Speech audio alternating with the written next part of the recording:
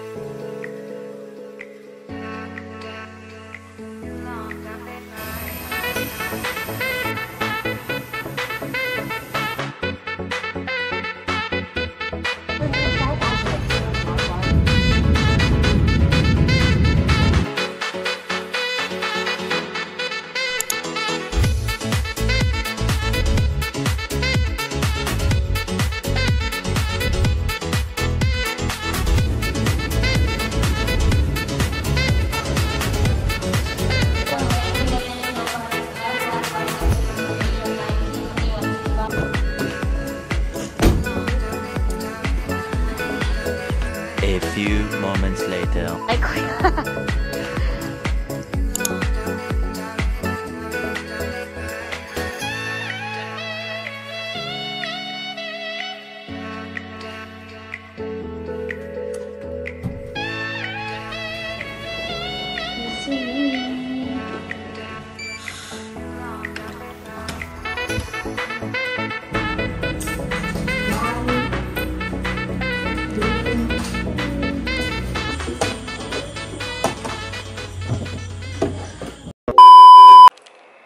Everyone, this is Luisa and welcome back to another solo travel vlog. So this is actually my third time traveling solo, and I'm still nervous but excited at the same time. So yeah guys, nandito tayo sa City of Love, which is Iloilo. So yeah, aside from Iloilo City, we are going to visit as well the Guimaras Island. I think that's the highlight of this trip, the Guimaras Island. So, that will include island hopping. So, excited talaga ako sa tour na yan. And of course, we are also going to visit the Guimaras Island. So, medyo malapit lang siya dito sa Iloilo. I think it's just a 15 minutes boat ride. So, yun. Anyways, guys, time check. It's already 12 midnight. So, I just arrived here sa hotel dito sa Airbnb 30 minutes ago from the Iloilo airport. So, my flight with AirAsia was supposed to be at 7:45 in the evening.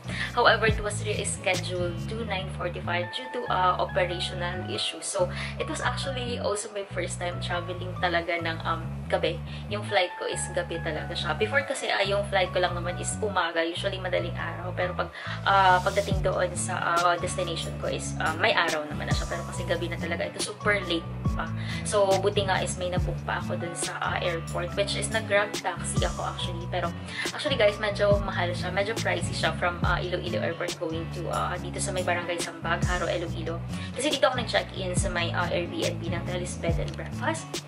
So, yeah. Pero ang sabi naman ni Kuya Driver kanina, kung nag-taxi ka daw talaga, medyo mas mahal siya. I don't know why, pero baka fixed rate, baka. So, hindi rin ako sure talaga. So, yun. So, yeah guys. Anyways, after ko pala kanina mag-check-in, pumunta muna ako ng 7-Eleven. Medyo walking distance lang naman siya dito. Medyo nakakatakot lang siya kasi gabi. Pero okay naman, safe naman ako. So don't worry. So yeah, bumili lang ako ng, may binili lang ako and bumili din ako ng food and drink kasi medyo nagugutom ako. Kasi yung kinain ko lang kanina sa airport is yung croissant, I'm not sure if I'm pronouncing it right, and yung strawberry soda. So, yun lang talaga yung kinain ko sa Manila bago ako nakapunta dito. So, and close na rin kasi yung restaurant nila. So, yeah, wala akong choice kundi pumunta na ng 7-Eleven to buy food na lang. So, yun, I will just eat and will clean up na din. Tapos, siguro mag-unpack na lang din ako for preparation for my upcoming activity tomorrow, which is i-update ko na lang kayo guys tomorrow guys kung saan tayo pupunta. And anyways, bukas na lang din ako mag-room tour dito sa may Tely's bed and breakfast. Pero ayun na siya. Quick look lang. So, very small lang naman. Pero, mag-isa lang naman ako. So, wala naman tayong choice. So, yeah guys, kasi, yeah, bukas na lang ako mag-room tour kasi nga, there might be other guests dito, diba, sa Airbnb, and I don't want to further disturb them. So, yeah guys, see you tomorrow. Bye! Good night! 쟤한테 지는 건 싫은데 그냥 내가 나갈까? 내가 줘주면 다 끝나잖아. 그렇게 끝나고 싶을까? 아니 이거 결국 세자랑 내긴데 세자 뒤통수 쳐주나? 마지막으로 붙을 사람이 누가 될지 모르겠지만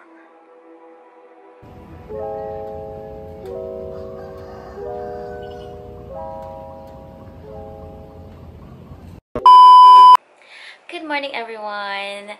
So, it's day 1 here in Iloilo, and yung itinerary ko for today is Guimaras Island tour ako. So, it's currently 8 AM in the morning, and bababa muna ako for breakfast. Yun muna yung gagawin ko, saglit lang, then after that, aalis na ako kasi kailangan ko pumunta pa ng port. And sasakay ako ng boat, I think, papuntang Guimaras Island. Pero sabi nila, saglit lang naman daw yung boat ride. I think it will take 20 minutes at least. However, syempre, pabiyahe pa ako papuntang port. So, yun. Meron naman akong contact para dun sa tour ko sa Guimaras Island. And sabi ko na mga around 10 AM ako makakarating ata doon sa Guimaras port. I think it's sa Jordan port. So, yeah, and before anything else, let's do a quick room tour pala. Kasi baka makalimutan ko siya mamaya. So, yeah. Ta-da! So, welcome to my room here at Tely's bed and breakfast. So, this is an Airbnb, guys, and single room lang to. So, yeah, there's a single bed. I think parang twin bed siya. So, malaki na rin, and mag-isa lang naman ako, so kasyang-kasya. And there's a table and chair. Actually, na-request ko yan kasi initially wala siyang table, and ni-request ko talaga since I brought my laptop. And yeah, kailangan ko siya for my other stuffs. And if kakain ako dito sa room. And meron ding dito view. Ayan, medyo mainit na. Pero maganda siya dito kapag medyo umaga pa lang talaga. So, yeah. And they have here a TV, cable TV, and there's a lamp. Yan, dito yung charging station. Diyan ko nilalagay at charge yung gadgets ko. So, yeah. And here's the bathroom or the CR. That's me. Hi! Yes, ito na yung suot ko papuntang Guimaras Island. So, yeah. Diyan yung mga gamit ko.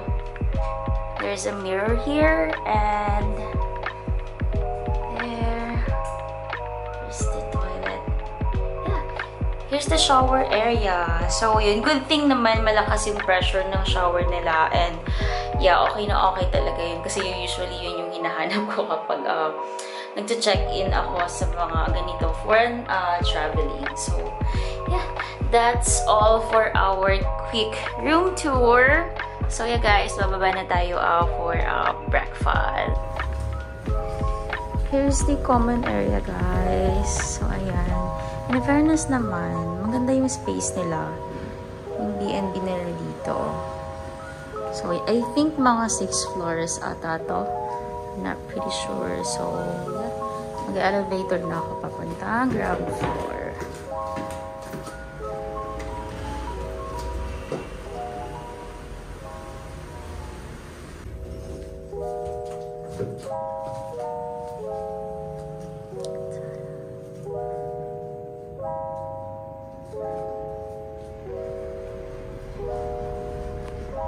Sister's restaurant.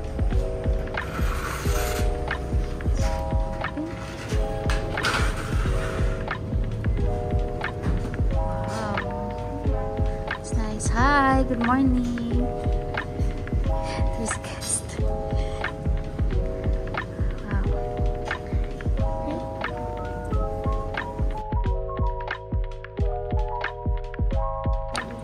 Here's my breakfast. Yay.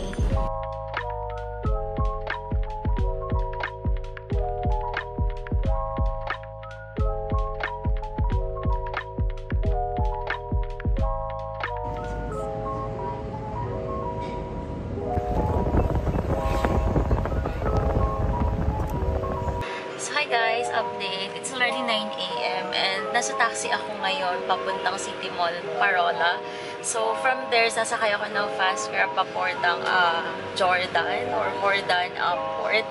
Papuntang Guimaras na yun. So I think yung biyahe lang naman will take 20 minutes siguro. So ayun guys, update ko kayo later pagdating ko ng Guimaras Island.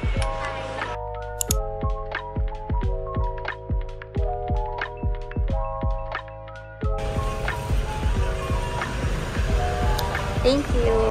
Oh, there's the Jordan ferry. Ako sasakay guys sa MB boat. The Chinese boat.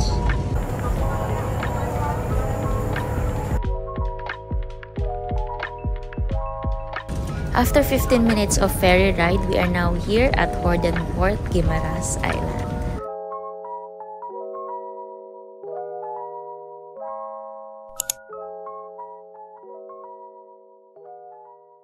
Hi guys! Nandito na pala ako sa Guimaras Island. And yung first stop natin is dito sa may Jordan Guimaras signage.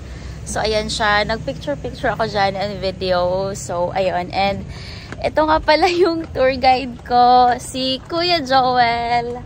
Hi Kuya Joel! Ayan. Say hi! Ayan, good morning! So ayun, nahanap ko siya sa may DIY na Facebook page. And inad ko lang siya and nag-message ako sa kanya. So ayun, nag-offer naman siya ng Guimaras day tour. So, ayun. It's worth 1.5 lang, diba no, kuya? Ayun, 1.5 lang siya instead of 2,000. So, ayun. And private na siya. And, ayan, may sarili tayong tricycle. So, yeah guys. So, update namin kayo later kung saan pa kayo pupunta.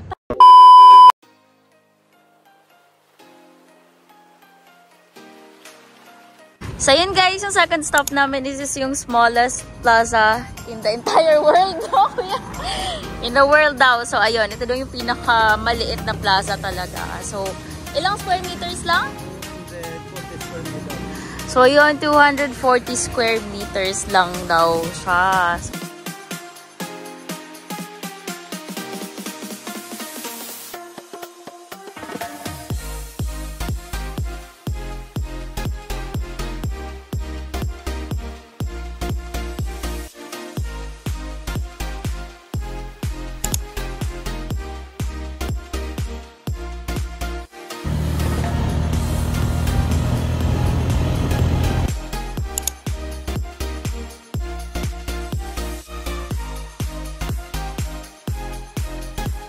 So, hi guys! Ito yung next stop namin. Nandito kami ni Kuya sa may San Lorenzo Wind Farm.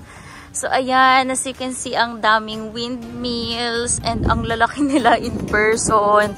Ilang total nga to, Kuya? So, meron silang 27 na windmills, no, in total. So, ayan po. I think ito daw yung nagsusupply ng kuryente or electricity sa Iloilo, Guimaras and ayun, Iloilo and Guimaras daw. Wow, sobrang laki. As in guys, kung kayo talaga yung makakakita nito in person, matutuwa kayo. Gosh, look at that view.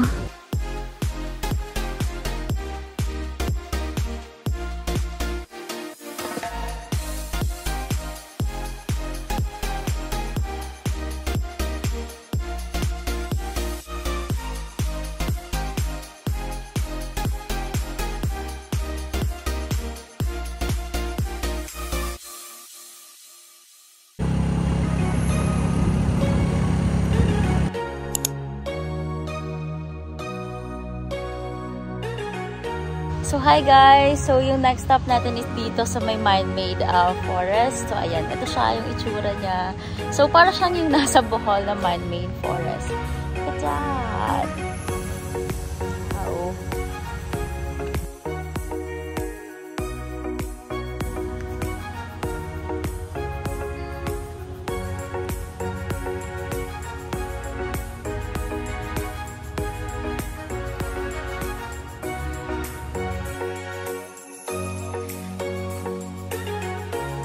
So guys, we are here at Brgy's Monastery. So ayan, simbahan siya ng mga monghe dito sa may Guimaras. So ito, included din siya sa Guimaras Day Tour nyo. Ayan, ang ganda.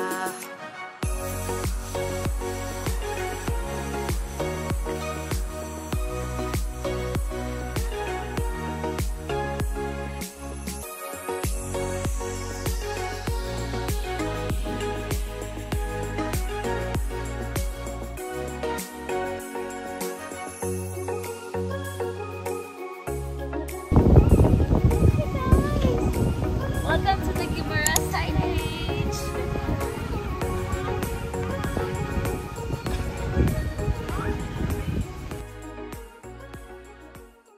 So, meron din ditong souvenir.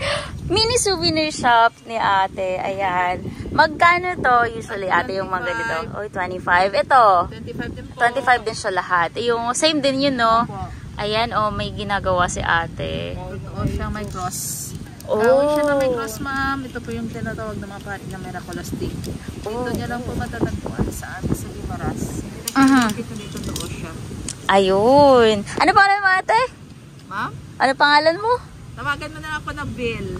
Bill daw, oh. Si ate Bill. So, ayan guys, kung pupunta kayo dito sa may Guimaras signage. So, ayan, makikita nyo si ate dito sa may gilid. Mapaswerte yun po, ma'am. Maganda ito, ma'am, yung ibigay ng tao na yung... Para swerte kayo, ma'am. Ay, hello, thank you. Nagbigay si kuya. Maswerte daw siya if binigay ito sa'yo. So, binigay ni kuya sa akin. So, thank you. Sa joke or sa internet, mababasa mo yung mga history niya. Dito, oh, ayun. History po yun, ma'am. Sinukuan tree. So, ayan. Pwede daw natin siyang hanapin sa social media kung ano yung history ng sinukuan tree. So, ayan. Thank you so much, ate. So, ayan. Hi! Thank you. A few moments later.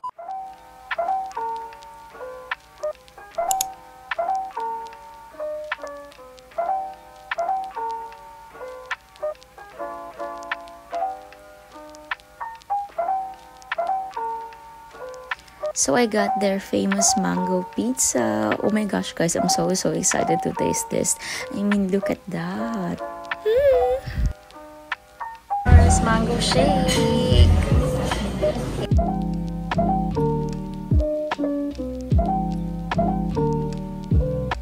This mango pizza, guys, is really good. Grabe, sobrang sarap niya and nakatatlong slices ata ako nito kasi ito na yung lunch ko. So guys, if ever mapunta kayo dito sa may Guimaras, make sure to try their famous mango pizza dito sa may pit stop.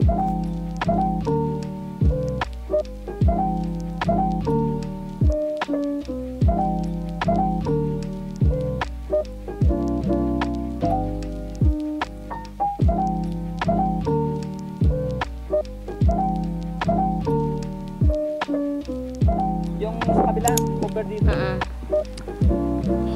guys, ito daw yung buong view ng mango plantation. So, mixed private and government na siya. So, yan. Nakikita nyo yan? Hindi sa atin yan. Sa kanila yan. So, yan. Grabe ang lawak. Hello po! Hi po kayo! Yan, good afternoon! Yan. So, yan guys, maliliit pa daw yan ng mga puno ng mangga. So, yan. Yung binukton ng yan. Ah. Ito mo, yung isura niya. Una, buto, tinanim. Pagkatapos, ito na. Pagtutulin mo yung dahon sa taas. Okay. Pagtutol, ito galing sa isang puno, sa mata ng puno. Biniyak to, binugtong, talian ng plastic. 15 days, lalabas yung dahon. Saka ilalagay doon? Or O, pati ito, ilipat doon? Oh. Mga 15 days, lalabas yung dahon. Pag okay na yung gamit, ilipat sa lupa. Ah, mamumunga na siya. Grafted. So, parang grafting siya. Oh, awesome. O, diba? At least may learnings tayo. Tsaka guys, favorite ko yung mangga. So, yan. Ito na yung grafted. Pero maraming sinasanga. Oo nga, no, ang dami. Yan yung kaibahan niya sa buto dito sa puno. Ayan guys, so nandito tayo sa mango plantation dito sa Guimaras. So ito na yung sa government, no, kasi yung unang pinuntahan namin kanina is private siya. I think yung pagmamay-ari siya ng Ayala po, di ba? Ito naman government. Tapos yung kanina Ayala daw kasi yun. So yes, tabi-tabi po. Grabe, lalaki ng puno ng mangga dito.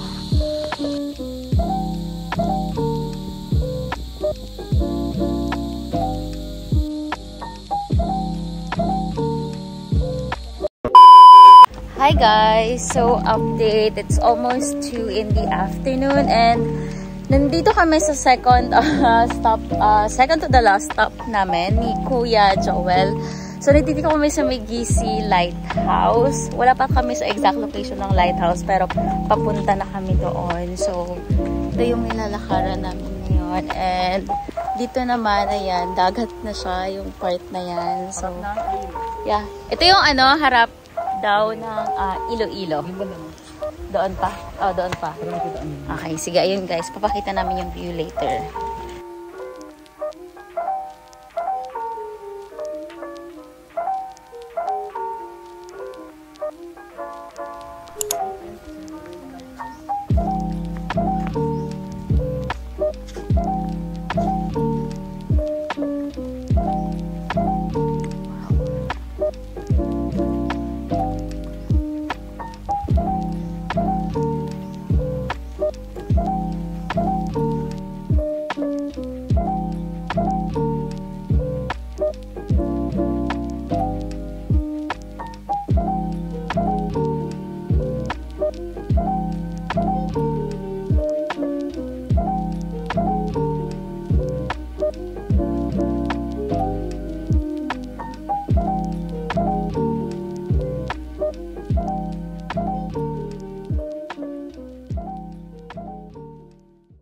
So this is our last stop guys. So we're currently here at Raymond or Raymond Beach Resort Corporation. Dito siya sa may Alubihod, Nueva Valencia, Guimaras. So ito yung entrance and they have an entrance fee of 50 pesos per head for adult and 25 pesos per head for children. So yeah, let's go in. Good afternoon.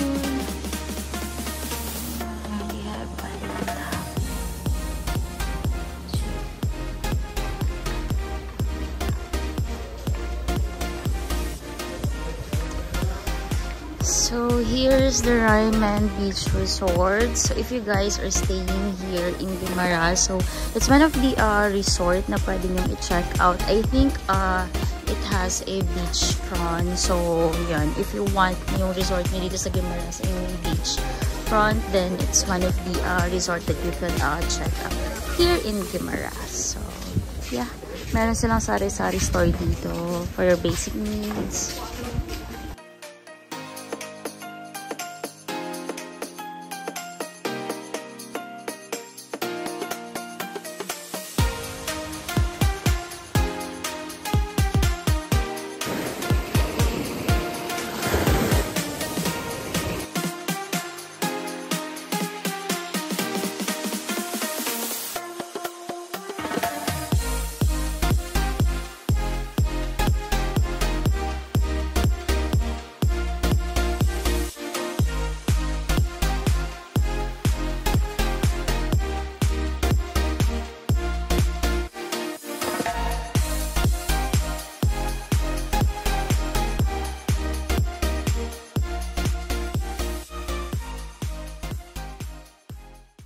What's up guys? I hope you guys are doing well.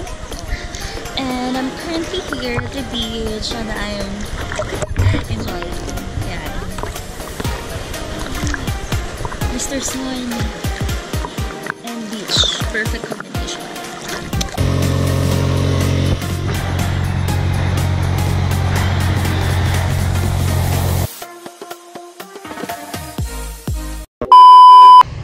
Hi guys! So update, nakabalik na kami dito sa may Hordan Port kasi kailangan ko nang bumalik ng Iloilo kasi hanggang 6:30 lang ata, di ba kuya? So ayun guys, nandito si Kuya Joel. So I highly recommend Kuya Joel, and he was actually a recommended sa DIY, and recommended siya ng KMJS. So ayun, di ba? And yung rate niya lang is 1.5. So ayun guys, if you're a solo traveler or group of 3 or 4, nag-accept at least 4, no? So, ayun, pwede nyo siya kontakin, guys. Ilalagay ko na lang sa description box or somewhere in this video yung full name ni Kuya sa Facebook. So, you can message him and inquire him for his rates and if available siya sa dates na gusto nyo. So, yun guys, that concludes our Guimaras day tour. So, thank you so much, Kuya, for such an experience. Hindi ka lang ako nakabili ng pasalubong kasi hindi na talaga kakayanin ng oras ko. So, ayun guys, bye and see you later sa Iloilo.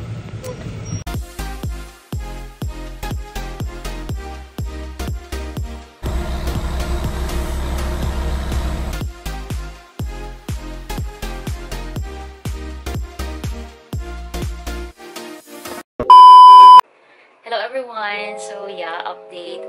Nakabalik na ako dito sa aking B&B, dito sa may Tely's Bed and Breakfast. So, nakarating ako dito almost 7:20 in the evening kanina. Tapos, dumiretso muna ako sa restaurant nila para kumain. So, nag-dinner ako and yung in-order ko is yung pork sisig nila. So, it's worth 150 pesos. Pero meron na siyang kasamang rice and a free iced tea. So, ipakita ko na lang dito yung itsura ng kinain ko kanina. So, yeah, anyways pala kanina, hindi ako nag-taxi from the City Mall Parola. So, ginawa ko, nag-jeep na lang ako. And, yun, sakto naman, yung binaba naman ako dito sa may Tely's mismo, dito sa may accommodation ko mismo. And it's worth 15 pesos. Tinry ko talaga siya kasi ang mahal kasi ng taxi, guys. So, it's 200 plus. And even yung tricycle doon sa City Mall Parola, nasa 200 din yung rate nila. So, ayun, since hindi naman ako nagmamadali, ginawa ko ng jeep na lang ako kasi gusto ko din talaga matry mag-jeep dito. So, medyo tumagal lang siya, mga 30 minutes to 40 minutes siguro kasi medyo nag-antay pa kasi yung jeepney driver doon sa pinagpaparadahan nila kasi nga syempre nag-aantay pa ng pasahero. Pero okay naman, may traffic pero it's not that too much naman. Sakto lang yung traffic. So, yun na nga, it's almost, it's 8:33 na in the evening. So, hindi na muna ako lalabas today kasi pagod na rin ako. And other than that, meron akong tour bukas which is yung Guimaras Island. And medyo maaga yung call time. So, 4 AM yung magsusundo dito sa hotel. And babiyahe pa kami papuntang Carlos which is, I think, around 3 hours din ata siya. Kasi 8 AM yung island hopping. So, kailangan namin habulin yun. And with that, so it means I need to sleep ng maaga kasi sobrang wala din akong tulog kagabi. So, nahihirapan pa akong mag-adjust. So, yun, I'm just going to prepare my things na dadalhin ko tomorrow papuntang Guimaras Island. Then after that, I'll just call it a day. So, matutulog na lang din ako and sana magising ako ng maaga mamaya talaga. Oh my gosh. So, yun guys. And anyways, pala nakalimutan kong sabihin pala kanina. So, yung rate dito sa Tely's Bed and Breakfast, yung nakuha ko is around 5,447 for 4 nights na siya. And dito ko pinili instead of sa city proper kasi they have you can actually extend your stay. So, it's just an additional 100 pesos per hour. And dito ko pinili kasi sa last day. Syempre, di ba yung normal checkout sa hotel is around 12 PM. However, kasi yung flight ko going back to Manila on Sunday will be at 6:45 to 7 PM ata siya. What if kung ma-delay pa? So, yun, bala ko mag-extend na lang para hindi naman ako masyadong mag-antay doon sa airport. And baka kasi, hindi rin ako makabalik agad kasi bala ko sa last day mag-ikot pa. And kung ano pa yung pwede gawin dito sa Iloilo City, baka ako bumalik ng Manila. So, yun guys, that's it for today. And I think hindi na rin ata ako makakapag-edit ng vlog. So, I'll try tomorrow. I don't know, I'm not sure. So, yeah, pagod na rin kasi talaga ako. So, yeah, good night guys. And see you tomorrow sa Guimaras Island. Bye!